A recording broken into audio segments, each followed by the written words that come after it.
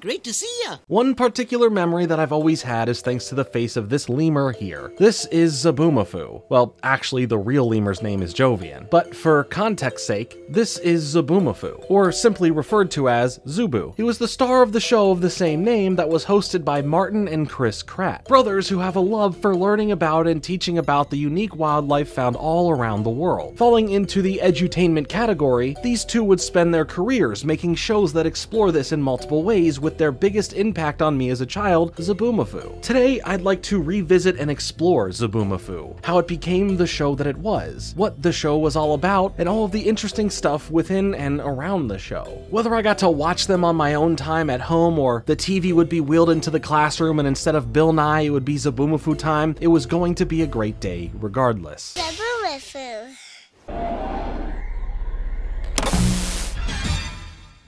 Oh, it's time. So what is Zoboomafoo? I'm ready for it. Here we go. No, not Zoobly Zoo, Zoboomafoo. I'm tired of this, Jordan Fringe. The show itself really isn't too complicated to get behind. We first get introduced to Chris and Martin Kratt, our two hosts who, as the theme song goes, were just walking in the woods one day and they happened upon a fun, adventurous lemur that they proceed to follow and befriend. The main location of the show takes place on the set called the Animal Junction, where the Kratts come in, appreciate nature and all the animals in it like usual, as they begin to introduce us to the theme of the episode before yelling out for their lemur friend, Zoboomafoo. Zoboomafoo! Or as they sometimes or most times refer to him as, Hey, Zobo! and the gimmick here is that after the real lemur comes in and gets his special snack that we watch him eat, he transforms into his puppet form, so that he is able to speak with the host to help out in the teaching of the audience. Good munchies up. And I bet a kangaroo could jump as far as 10 Zabus. Once this is all established, we get a wide variety of segments that continue to play out, from musical numbers, 2D animation, claymation, but we would mainly spend time in live action, getting up close with the different animals brought on the show. When we would get shown a new animal, we'd learn all about it, the noises it would make, the habits it would have in nature, and all of the cool facts that you'd want to know about. Zoboomafoo himself serves as the audience vessel that knows a lot of information but equally has a lot to learn, bringing questions or points of interest up so that the Kratts can go further into detail with it. Then there's Zoobuland, where Zoboomafoo recounts tales of him in Zoobuland that feature this full-on claymation style, and maybe some of these animations have been locked into the back of your mind for the past couple of decades, but that wave of nostalgia that poured over me when seeing this was indescribable. The end. Now this part was more nonsensical to logic and had many other made-up animals or creatures that would help play out whatever story or memory that is being brought up by Zoboomafoo, but it was still a cool treat to see different animation styles being played with in the show. Throughout the rest of a regular episode, we'd get plenty of reoccurring mentions and gags that build up a repetitious rapport with the show. But one segment that made you feel that as a kid you can be involved is the animal helper segments. These moments would feature some sort of aviary animal flying into the set to give the Kratts a video letter that shows some sort of short story from the kids known as the animal helpers, who are doing great things for animals and their environments they live in. Rabbits love their vegetables. See you later. Giving you tips and information to do your part as well. It's usually a good message about the kind things that you can do for the animals, as well as just useful tips for if you ever find yourself in a situation with a bear, for example. But for the back half of the episode, the two open up their closet, which was a gag that constantly would just drop a bunch of random items on them when they open it, so that they can now gear up and head out on a special adventure. To where, you ask? To wherever. Jump like a fish! Frogs jump fart. Back to Animal Junction. Now off of the set and into the great outdoors, the two would really get out there and be in nature, as we would get real footage of the animals in their natural environments, finding food, avoiding enemies, specifically the ones that are usually trying to eat them, and how they just live their life in general. Chris and Martin would just film a bunch of fun bits out in nature so that they can splice it into the actual animal footage that they would have, as we would also mix in some voiceover facts about the animals from the brothers before they would return to the junction for more animal animal shenanigans with Zoboomafoo. The episode would wrap up with some goofiness and jokes, but before you know it, you get through a whole episode of the show that gave you a bunch of animal information to retain and a lot of visual fun that was had along the way. So for a lower budget production and operation, what they were able to create out of that and to truly make it engaging for the audience was impressive. But how did this production fully come together? What building blocks led us to these two teaming up with a lemur to teach you all about the animals of the world? That's me. That's me. Right here. See? Me. That's me. Right? No, Nate, we're still not talking about Zoobly-Zoo. My feelings are hurt. I thought we were friends. Dude, and I was even going to show you my official Zoobly-Zoo poster right here that was given to me by one of the cast members, Michael, who played Lookout Bear, and I was even going to show you my Lookout Bear autograph right there by Michael. I was going to show you all of that and more, but not now. Nope. Anyway, let's take a look to see how it all truly came to be me, you, and Zoboomafoo. It's time for Zoboomafoo on PBS Kids Sprout. Later on, it's big sister and little brother. To put a show like this together, we have to first look at the Kratts Brothers. Martin Kratt is the older brother born in December of 1965, with Chris Kratt being born in July of 1969. These two seem to be inseparable when it comes to what they do and how they are referred, often just being known as the Kratts Brothers. While in education they went to different colleges, I want to bring up that Martin graduated with a Bachelor of Science in Zoology from Duke University, as Duke will become a larger player in helping make the show what it was. Post-school, they both went into their fields further, with Martin traveling the world to some really cool places, being able to research and study animals, as Chris, who graduated from Carleton College with a Bachelor of Arts in Biology, went on to intern at the non-profit environmental organization Conservation International before he would start up the Carleton Organization of Biodiversity. PBS, the public broadcast service, is a non-profit television network that is publicly funded, with making sure that they have a focus on educational programming, as they have distributed stuff like Arthur and Sesame Street. But in 1994, the more kid-based and educational-based programming was packaged together as a block of content on PBS called PTV. And during this time, where other networks and their kids' programming was on the rise, PBS couldn't necessarily compete budgetary-wise, but they were ambitious to build up what they could with what they had. Here is where Martin and Chris get their big break, with the show Kratts Creatures. But that's something I'll bring up in just a little bit. This connection here would build a strong relationship with PBS and the Kratts, as well as who they were and what they were all about, showcasing and learning about animals. What really stood out was their want and commitment to going and truly documenting these animals in their habitats themselves, not relying on the problem that they had noticed, which was the large use of stock footage in shows similar. From here, once the show had come to an end in 1996, the brothers began work on coming up with their next show idea. While this wasn't their initial career path, it did become a way for these two to showcase their love and interest to a larger audience of kids to hopefully inspire them and, at the bare minimum, teach them in a fun and engaging way about animals. So then, how does the development of this upcoming show turn into one of the co-stars becoming a lemur? Well, going back to Duke University, Martin was already familiar with the Lemur Center that the school had on campus, and his past interest of studying the lemurs and volunteering at the center helped bring them there to get inspired by them. Well, mainly by one in particular. This is where we meet Jovian,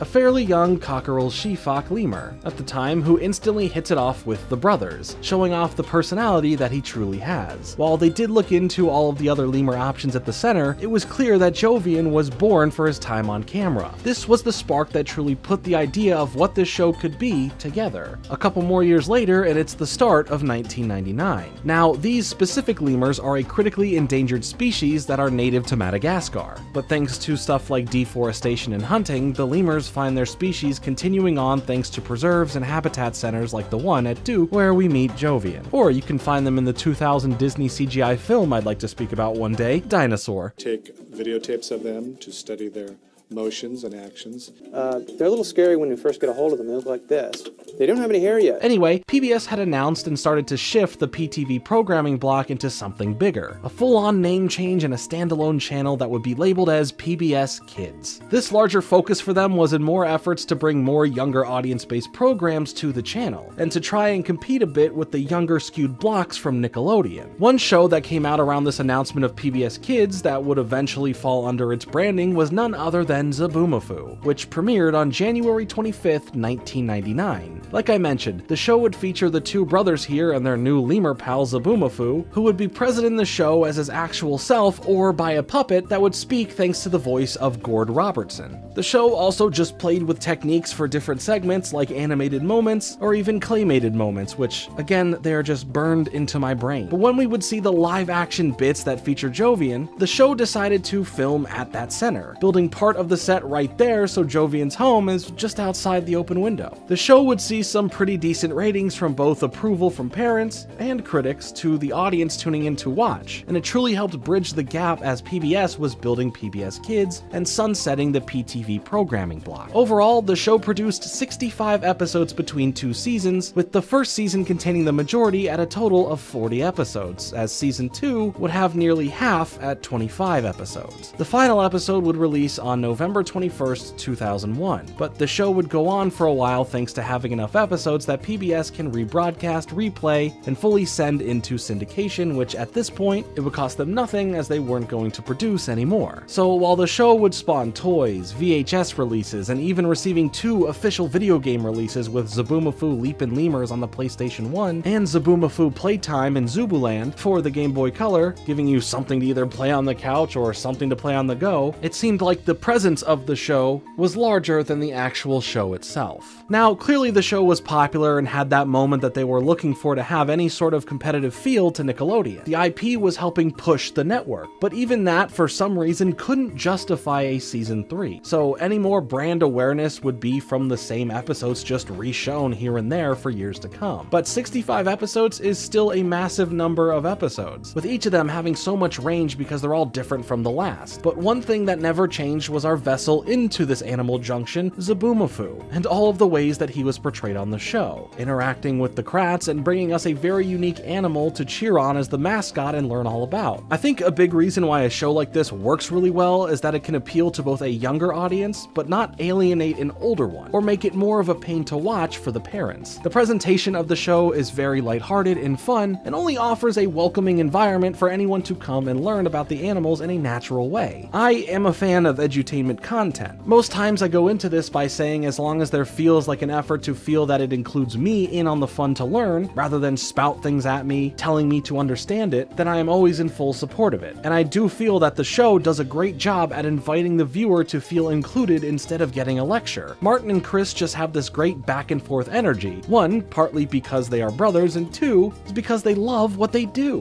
When they are talking about animals or showing something to the audience, you get the genuine feeling that they truly do enjoy the information that they teach, as well as being in front of the camera, having a natural level of charisma that some people are just born with. I like that as an adult, I still feel like I can learn from this show, looking into the animals and their interesting facts that make them unique. So beyond surface level information, there is genuine knowledge that you can take away from Zoboomafoo. From the different segments in the show to the different animation styles mixing in with live action, the show for sure left its impact on me as a child, especially for why I love animals so much, and find learning about them really cool and fun. It was shows like this that knew how to make education work with the viewer to retain the information learned by bringing you along on the adventure with some real enthusiasm about it to boot. When it comes to where everything is now, the brothers have been involved in plenty more thanks to their namesake of working together and being known for their work with animals. So where would these two go next, as well as our main star of the show, Jovian? Later on, we'll have an adventure in Animal Junction with Zoboomafoo.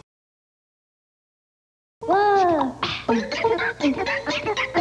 In speaking about Zoboomafoo and our main two charismatic leads here, the relationship that PBS had, or should I say has, with the Kratts was deeper than just the show, but in fact 2 others. Now this show, Zoboomafoo, is the show in the middle of the 3 shows that they did, and it's the one in which I personally know and recall the best. But beforehand we had Kratts Creatures, I mentioned this earlier, and then post Zoboomafoo we had the animated series Wild Kratts. Kratts Creatures was a short-lived show that was closer to what Zoboomafoo was. It lasted from June to August in 1996, but produced 50 episodes, as it would have episodes on PBS Monday through Fridays. The two brothers would feature traveling the world to be the first kids show that focuses on wildlife exploration and knowledge for the younger audience at the time. It even had this animated dinosaur thing who knows a lot about the past, so it's cool that even in their first show they were also mixing animation styles with live action, and it just feels like a nice little staple trait that they have. Now, after Zoboomafoo, still for PBS, is the animated show Wild Kratts. This is the animated counterpart to who these brothers were, and a nice level of cartoon antics added in there to make it, you know, cartoony. This is why I use the term has for their relationship with PBS, as Wild Kratts, a show that came out in 2011, is still running to this day with 6 seasons and 154 episodes already, with a new season starting in May of 2023. Now, I would like to make a video that is solely about Wild Kratts, and if you'd like to see that, let me know. But I'll mention some basic info here. We get introduced to the show by Chris and Martin in their live action form, as they then ask the question, what if they have powers? From there, we enter the animated world of the show, where they have specific creature powers, as we learn a lot about the various animals featured in the show. So overall, pretty on brand for them, I guess, as well. But that's not where our other journeys with the Kratts end. For PBS, sure. But outside of the public broadcast service, let's head over to the National Geographic Channel, where from October of 2003 until April of 2007, the Kratts would put together a documentary show for 3 seasons, and it would basically feel very similar in bringing both entertainment and learning together, called Be the Creature. But it wouldn't be focused on strictly a younger audience, as this would be taking aim at a teenager and older demographic. Suffice to say that these two really knew how to show their love and knowledge of wildlife to their audience, whether it was back with their 3 different live action shows or even their still running animated one. I think it's genuinely admirable. While Zoboomafoo was a big hit for PBS and their focus on making a section of programming just for a younger audience with PBS Kids, the show did come to an end after the 2nd season, which sure, the 65 episode limit was a thing for a lot of channels at the time, but this ended more so thanks to just having an abundance of episodes that they can just keep in syndication and not have to fund the production of any more. After the show ended in 2001, the show would run in syndication through PBS for a few years, and then through PBS Kids Sprout, now known as Universal Kids, after an acquisition, until the early 2010s. Right as we'd get into their new animated show. I want to speak about Zoboomafoo here for a moment, or the lemur behind Zoboomafoo. Like I mentioned, he was played by an actual lemur named Jovian. This face is something I've never forgotten, regardless of the show only lasting 2 seasons. After the end of the show, he ended up having a solid retirement from the business, being able to father a dozen children, with some of them having their own children as well. Jovian would continue living at the Duke Lemur Center in one of the natural habitat enclosures located in North Carolina, where visitors who took the Walking with Lemurs tour were able to meet the famous Zoboomafoo. But sadly, on November 10th, 2014, Jovian would unfortunately pass away due to kidney failure, leaving behind a particularly heartwarming legacy from fans of the show growing up with it, and a generational one thanks to Jovian's kids, and their kids as well, as his parents still being alive at the time. Jovian was 20 years old at the time of his passing, with many out there sharing their sentiments towards the joyful lemur, as well as the ones even closer to Jovian, the Kratts Brothers and Duke University.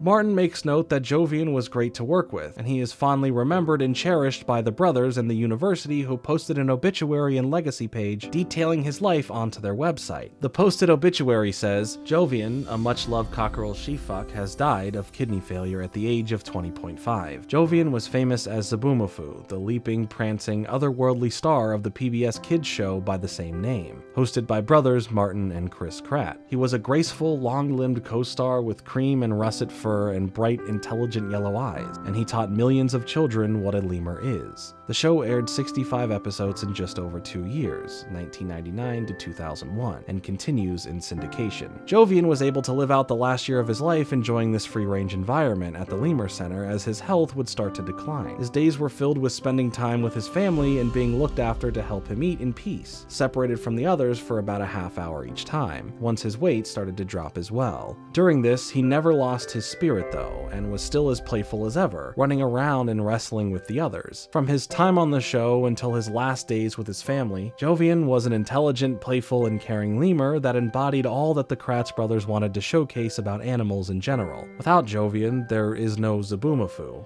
so rest easy, little guy.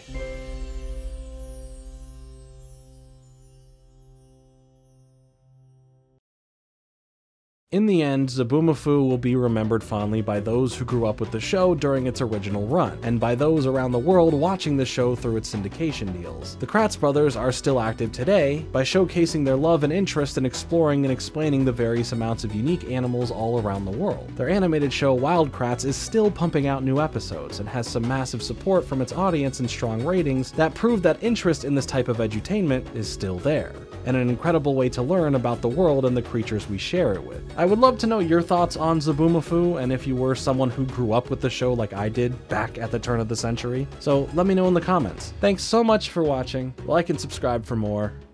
Later. You know, Jordan Fringe, I was looking forward to hearing your take on Zoboomafoo, the adventures of Lookout Bear, Bravo the Fox, Builder Beaver, all of the amazing characters in Zoboomafoo. I was even going to wish you a Zooberific day. Not now. Nope. I'm tired of this, Jordan.